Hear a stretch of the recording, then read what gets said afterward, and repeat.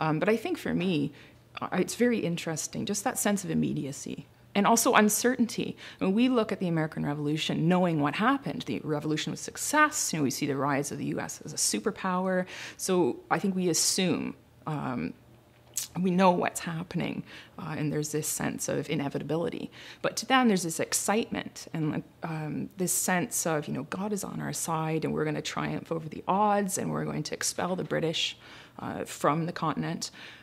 So that whole sense of excitement and immediacy and uncertainty and risk, and I think that we tend to perhaps not realize it when we read histories without sort of reading their own words. So I find that very exciting.